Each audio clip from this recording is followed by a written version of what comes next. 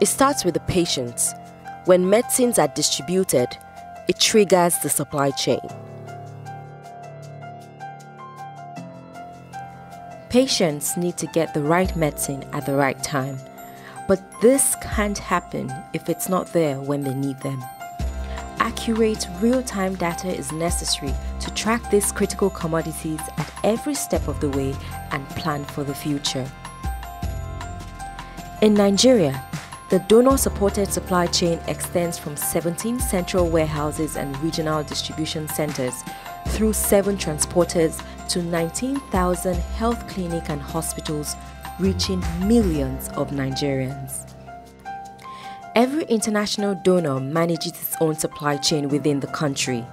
There are at least 9 parallel supply chains throughout the country.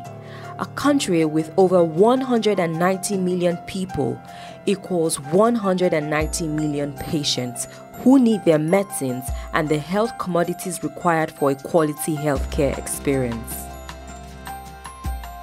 The Nigerian government recognizes this and is working with donors and projects such as the USAID Global Health and Supply Chain Program, Procurement and Supply Management Project implemented by Chemonics to combine all of these supply chains into one single distribution channel.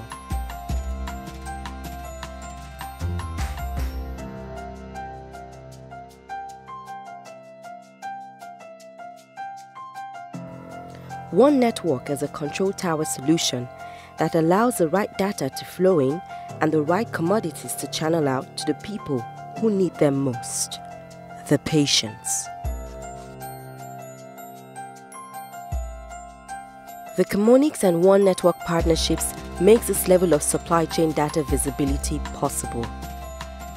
The One Network partnership will save millions of dollars through optimizing the supply chain in Nigeria. More money saved means more money to spend on medicines and health commodities and improving the healthcare experience for the communities we serve.